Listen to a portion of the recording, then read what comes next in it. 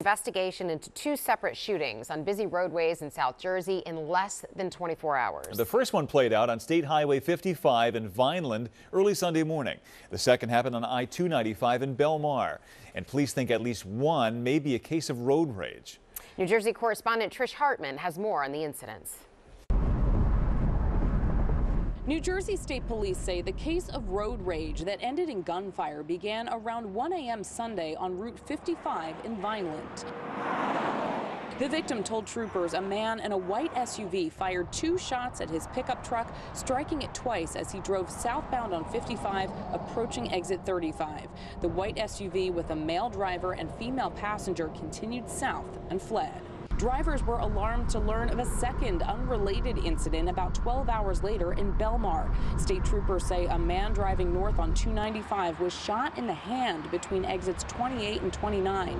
The victim told police the suspect fired multiple shots from a dark-colored sedan and fled northbound on 295.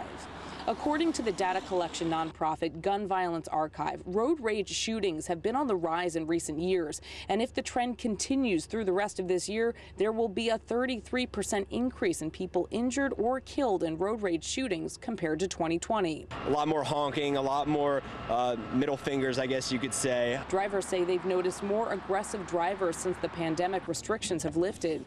Instructors at South Jersey Driving School in Morristown say they've always taught students how to handle road rage situations, but lately I had a lesson just an hour ago, and we saw at least 3 different occasions where drivers were very aggressive. Students tend to experience the behavior firsthand. Their advice: do not engage. If they're acting that way with language or hand signals or things like that, just look straight ahead.